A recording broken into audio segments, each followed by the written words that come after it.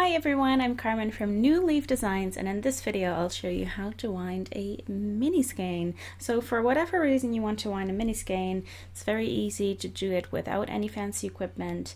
You just need your ball, and it is easiest if it is in a center pull ball so it doesn't roll around. You put it on the ground, and then you take your yarn end. I hold it firmly in between my thumb and the palm of my hand like this, going to the back, and then I wind it around my arm and then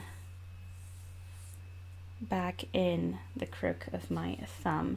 And for a fingering weight yarn, 50 reps will give you around 10 grams. So that's 3, 4, 5, 6, 7, 8, 9, 10. You get the idea.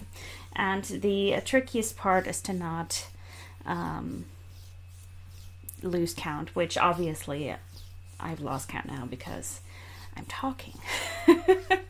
But I'll show you how to tie it together when you're done. Right, so I've done 50 repeats now. My beginning end is here, and you want to cut this end so that it overlaps. So I'm cutting it like that. I'm going to twist that,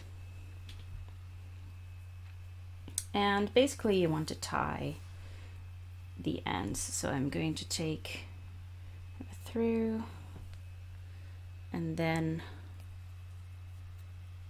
make a double knot like this. Don't make this too tight, because if your purpose is to dye yarn, then you don't want to cut it off here so that no dye can come through there.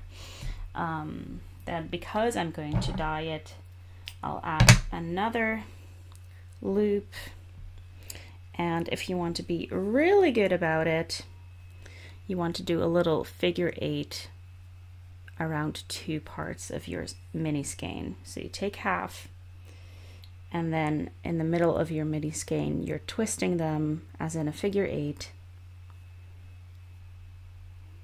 Again, not too tight, tying them at the end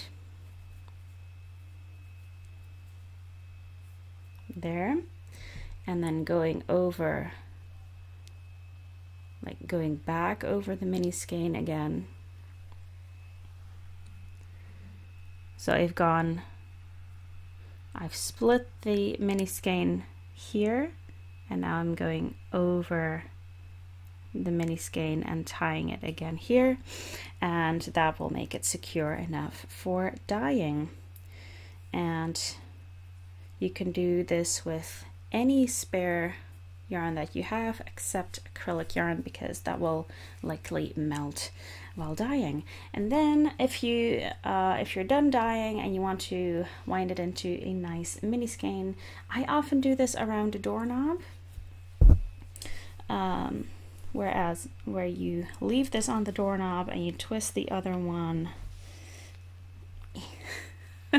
I can do it much tighter on a doorknob because then I have both hands.